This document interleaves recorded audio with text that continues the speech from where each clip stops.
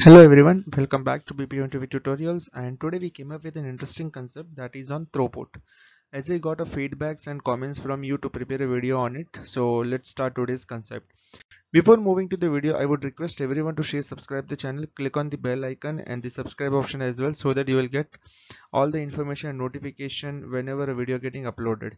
Check out the playlist. You will find 170 plus videos with multiple topics like Six Sigma certification, trainers, operation team leader, quality analyst, KPOs like BPOs, operation team leader, managers, training managers, MS Excel report. Many more videos are there that will help you in cracking your interviews, guys. So don't miss out to check the playlist. I will be adding a link in the description as well. So let's move to the concept, that is throughput in call center or maybe any of the project management. How the throughput is useful, let's see the definition first. So basically the throughput means, let's consider a situation here, like we have certain volumes to be wrapped up, or certain volumes that to be processed, or certain calls that to be processed, and within a certain deadline. How much we can deliver with that particular deadline is known as throughput. You can see the definition: amount of product or a service that a company can provide and deliver to the client within the specific period of time. This is known as throughput. It is also known as like company rate of production or the speed which something is processed.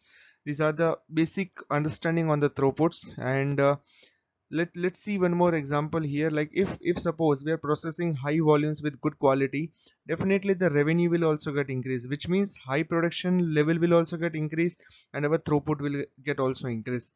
This is mentioned in this the third line. And also the competitor or the market vendors who are working with the same profile, there will be less competition with those people, guys. So mainly all the companies, either maybe it's a software or project management, they will focus more main on the throughput.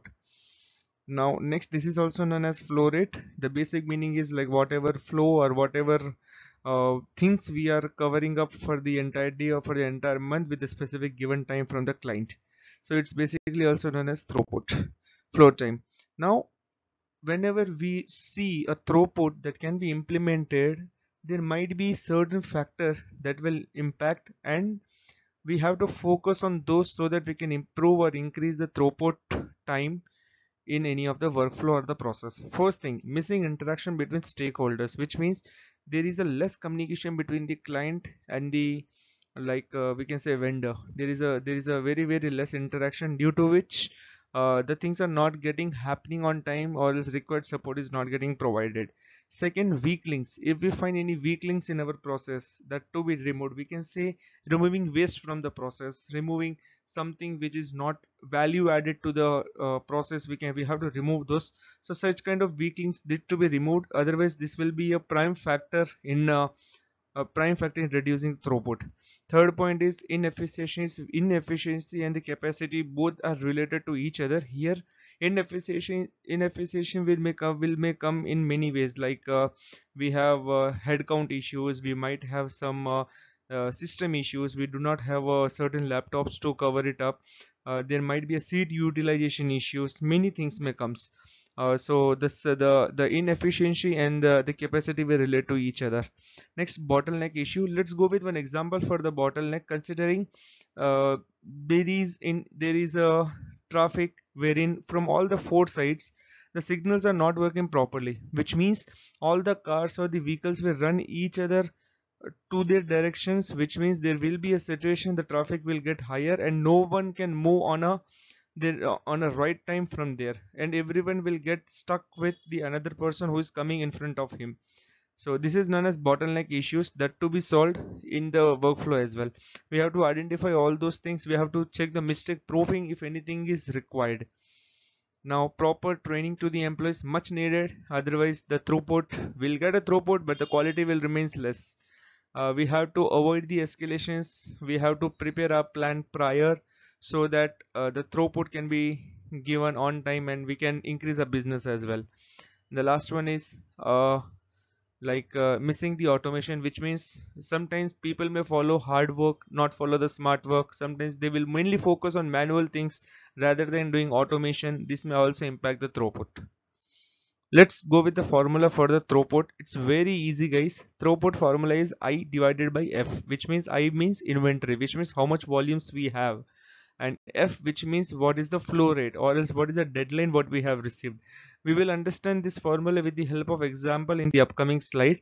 So let's consider we have a calling process wherein we got a deadline to close 1,000 calls in upcoming 10 days. How, what is the throughput, what is the throughput here, or else what will be the throughput time here, which means inventory, which means we have 1,000 calls, okay, divided by flow rate, what the deadline we have received, that is 10 days, which means 100 calls per day, which is throughput will be 100 calls per day we have to manage. Now to manage this, we have to make sure our factors which are impacting this should be cleared out. Let's consider like the capacity or CUD utilization. We have to keep everything in mind so that we can improve our throughput. Now we can also see a benefit on the throughputs, like we can increase our process time here, like we can also find a quality improvement, and we can finish a goal on time.